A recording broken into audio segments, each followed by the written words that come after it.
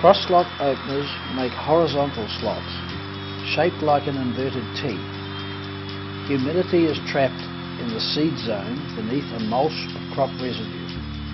Both the soil and this residue are then folded back over the slot. This cocoons the seed and seedlings in a humid microenvironment that also has good soil-to-seed contact. They therefore get the best of both worlds.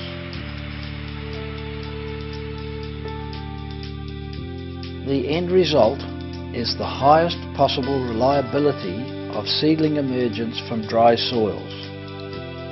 And horizontal slots are unique to CrossSlot.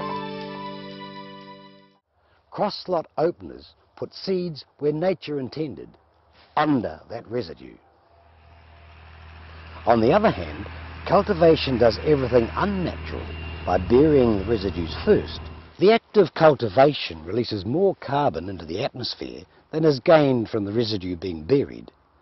The net result is that the organic matter in the soil gradually reduces until such time as the soil is virtually carbon-free.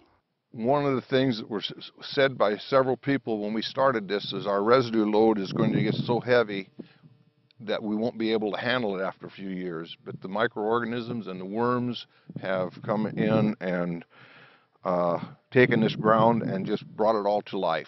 During the last 5 seasons, we've been surveying the countryside in the Palouse region of eastern Washington and northern Idaho to determine what crops are being planted, how much crop residue is left after planting, and how much erosion is occurring in farmers' fields. And we have found during those seasons that there is one system that consistently has over 70 to 80% crop residue on the soil surface, and that is the CrossSlot no-till system. We invented an electronic system called ADF. It continuously measures soil hardness as the openers travel along and adjusts the downforce on each opener to match.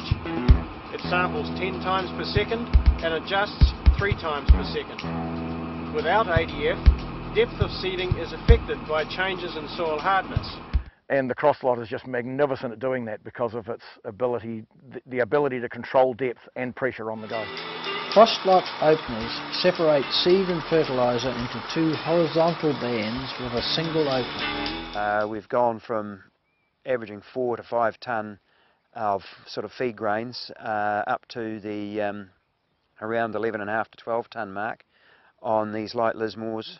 We finally focused on the CrossSlot technology that had been developed in New Zealand, and after observing that we got very good emergence, very good growth, the bottom line was that we also got a yield boost of about 15% in our winter wheat. CrossSlot no-tillage is changing the future of agriculture by replacing the full suite of cultivation equipment with a single-pass, state-of-the-art seed drill.